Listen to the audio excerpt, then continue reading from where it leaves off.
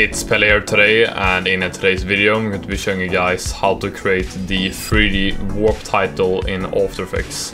And this was once again a requested tutorial from one of you guys, and yeah, if you guys have any tutorial suggestions, feel free to just comment that down below, and I will probably make it. And if you guys don't know who I am, my name is Pelle. I'm from Sweden. I'm editing for almost a decade now, and I'm also running the website called editingvisuals.com, where we have a bunch of editing assets that's going to be leveling up your visuals and speeding up your editing workflow. So if you're interested in that, feel free to check out the website. Now let's start with the tutorial. So here I'm in After Effects. I've added the background footage. I'm going to be showcasing this 3D warp title on, and very excited. This is going to be sick, this title card. And what I'm going to be doing first is to create a text layer. So here we have the type tool up. I'm going to type title. I'm going to use the font Edition. I think it's a really cool font to use here. If you guys want to have other fonts, check out dafont.com. They have a bunch of free fonts. It's a full font library where I have, yeah, I would say almost endless access to any font you could possibly need. After you're done customizing your text here, you just need to basically choose your font. The size settings, you don't really have to you know, change around too much with that, because most of the settings here we're going to be yeah, readjusting later to basically adjust the size of the 3D text and stuff like that. But if you like the look of this 2D text, then you can make it invisible, make a new solid layer.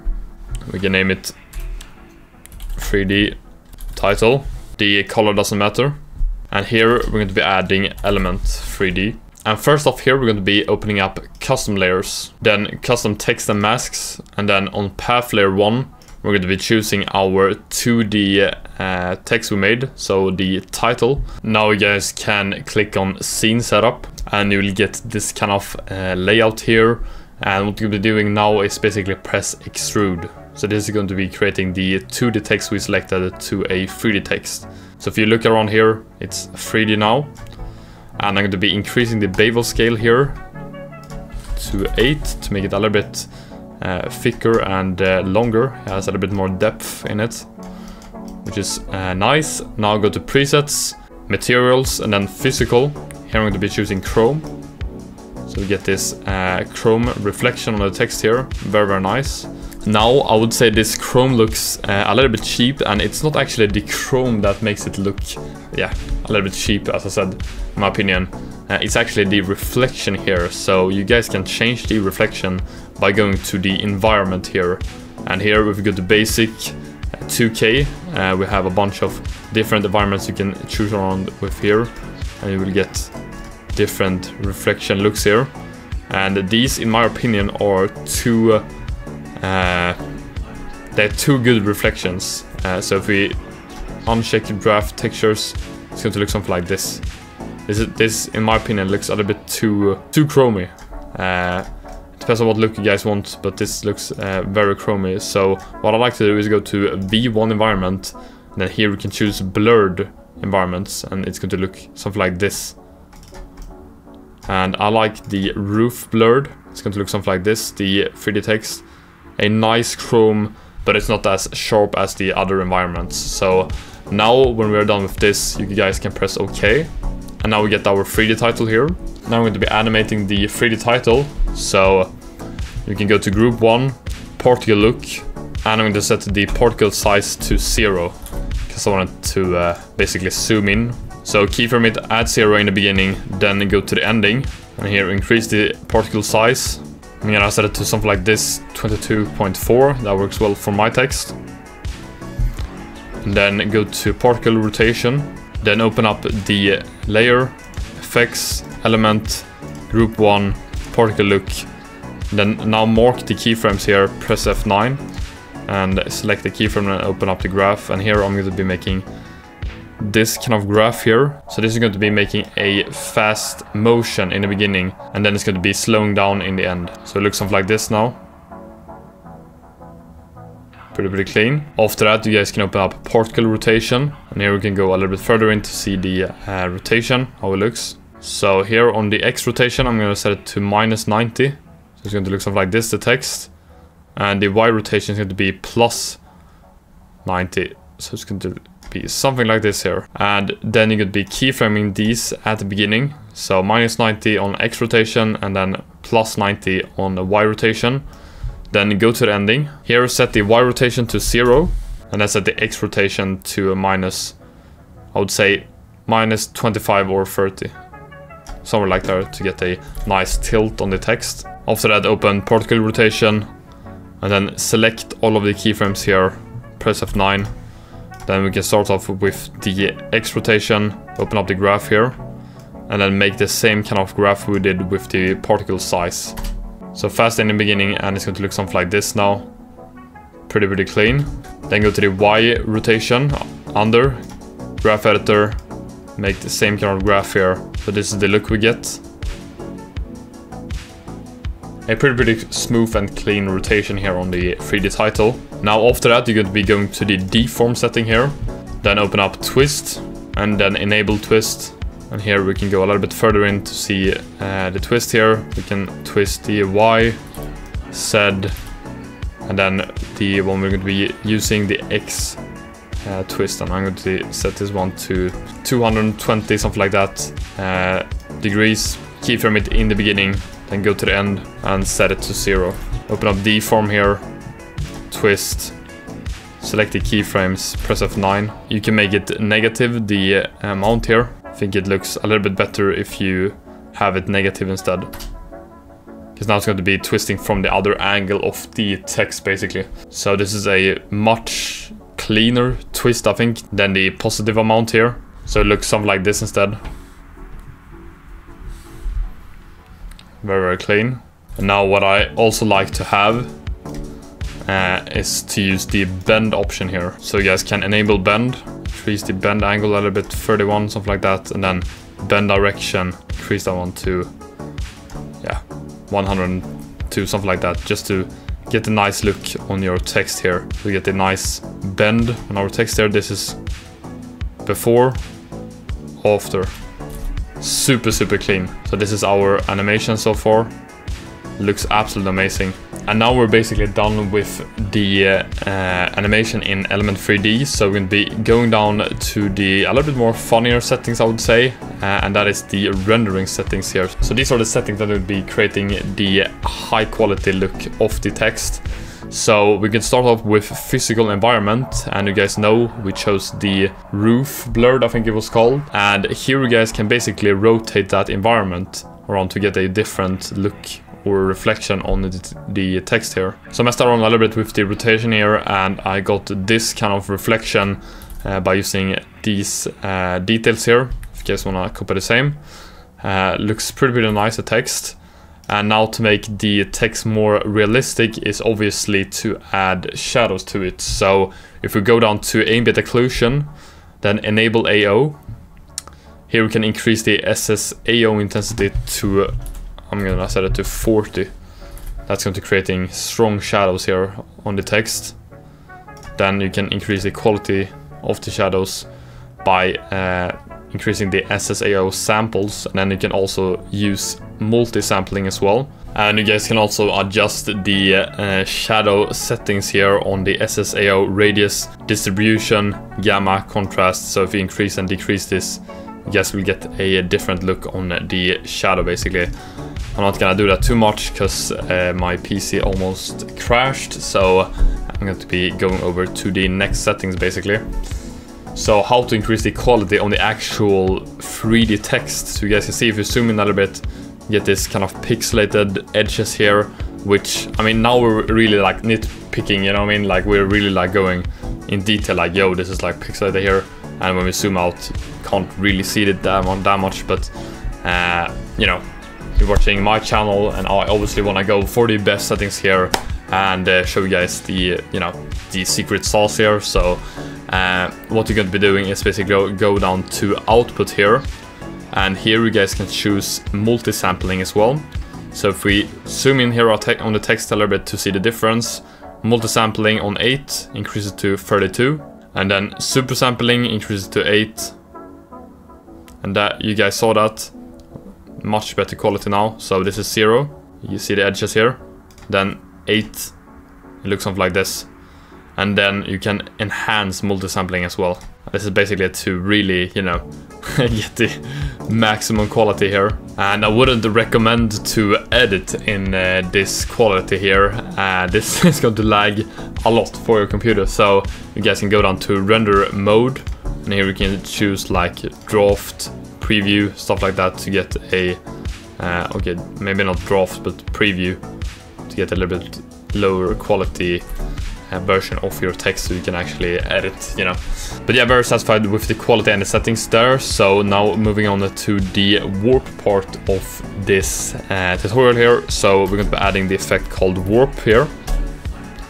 I'm going to change the warp style to fisheye, then set the bend to -100 at the beginning, keyframe it, go to the ending, set it to 0, then go to the warp effect here, mark the keyframes, press F9, open up the graph. Here, create a graph like this, a sharp graph. And it's going to look something like this. Just a small little warp detail in the beginning, basically. After that, add turbulent displays. And here I'm going to set the size to 200. So if we look on the text here, it looks something like this. This is off and this is on. And I'm going to set the amount at 50 in the beginning here. So keyframe it at 50, then go to the ending of the animation. And then set it to 0. Turbulent displays, amount here, mark the keyframes here, F9, and here we can make a strong graph like this here. See the difference here? It's going to be creating a little bit warped version of the 3D text, especially here. So that's a small little touch to our 3D text. And then to change the variation on the warpness, basically, you guys are going to be keyframing the evolution here. So I'm going to set that 0 in the beginning, and then if we go to the ending here, we can drag this one a full lap here, and this is going to be changing the warpness. So if I just mess around with the keyframe here, you guys can see the difference it's going to be creating whilst it's running. Something like that. So this is our animation so far. Very, very nice. And now for some extra touches here, I'm going to be adding flicker to the text here. I'm gonna keep the amplitude at default, so 0.2, but I'm going to be adding a random color amplitude to 0.2. So it's going to be flickering both in lightness and colors. After that, add light sweep, and then here, change the light sweep to 1920 if you have FHD as resolution. Then keyframe it at the beginning, go to the ending, go over the text here, so something like that. Open up the effect, and you can make it start at 2 seconds, I would say. So drag the start keyframe there. I'm going to be increasing the width a little bit, so I'm gonna set it to 75, and then the edge intensity to 60, and edge thickness to 6. So the edges pop a little bit more. So this is how our text looks now. Very, very clean in my opinion. After that, add rays. These are a really clean and nice detail to add to your 3D text. This is really good to make it look cinematic in my opinion. And then I'm going to drag down the rays brightness to 1.5. So something like this. So we get some light rays here. After that, add the deep glow. You can set it to 0.5. Then add the curves. Increase the contrast here a little bit. So this kind of S shape here, then drag down the deep glow a little bit more. So after the contrast boost on the curves, decrease the deep glow a little bit, so the glow doesn't become like too glowy basically. I'm pretty satisfied with the animation we've made, so what I'm going to be doing now is basically just adding a little camera lens blur to our footage in the background. Here we can set the blur radius to 2. So it looks something like this, before and after. There's a small touch there. And now on our 3D text, go to element, go down to render mode, and then full render. And this is how our 3D title is going to look in the end. insanely good. I mean, we gotta be honest here. Like, this looks actually crazy good. This 3D title animation. I'm extremely satisfied actually with this 3D title. And now, obviously, if you guys want to save this as a preset and use it for another time, mark your effects like this. Select them by pressing Ctrl A.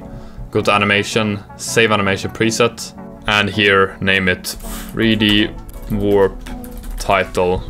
Then press save, and now you have your 3D warp title preset saved, which is pretty nice, so you guys can use it for another time.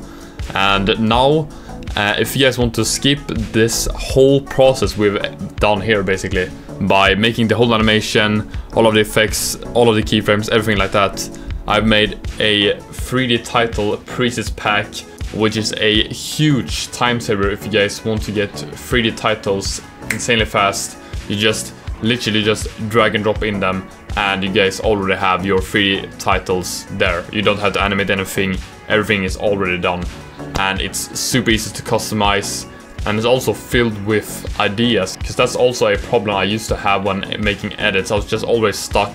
I had no clue what to add into my project or edit. I was like literally stuck. Like, I was just thinking, okay, what should I add here, or what should I had no I was just I basically ran out of ideas. But this pack also solves that with over 10 unique 3D title presets, so you won't run out of ideas with those, let's say that. And what you basically have to do is just make a new solid layer, go to animation presets, user presets, 3D title presets. Here we could add the zoom out title, drag and drop. Here, same before, custom layers, custom text and masks, and here we can choose our title we made before. And this is how the zoom out title is going to look. Insanely clean. I love this 3D title so much. With just a simple drag and drop, you guys get this look here. And I can show you guys one more. So if we make a new solid layer, we could drag on the spin title, drag and drop, same here, custom layers, then choose your 2D title. And here when we add it, you guys can see we have to increase the size of the title here. So open up your 2D title layer here, select the text, and then increase the size here. So 150, something like that. So this is how our 3D title looks now, the spin title. Insanely nice, clean animation with just a drag and drop here. And now for some of the customizations you guys can do. So go into your solid layer, and here we have the hue and saturation. Just drag this one around and you guys will get different colors on your text here, which is insanely nice. So you guys can customize it to your liking, basically. So let's say we want to have this kind of purple look. So this is how the spin title looks now, with just some quick customizations by changing the color. Super easy, super quick, and you guys will get this look here. And this will make your title even more unique, because you guys can change the colors to whatever color you guys want, basically. So if you guys want to save hours of work, never run out of ideas, and get all of my 3D text knowledge in one pack, this is the perfect pack for you. And it's going to be a link in the description down below, so you guys can go and check it out. Other than that, thank you guys for watching this tutorial. Hope you guys liked the 3D title animation we made in this tutorial. So if you guys liked it, don't forget to like and subscribe and share the tutorial. Don't forget to check out my website, editingvisuals.com. Also check out my socials, join my Discord server, and I'll see you guys soon. Take care and have a nice day.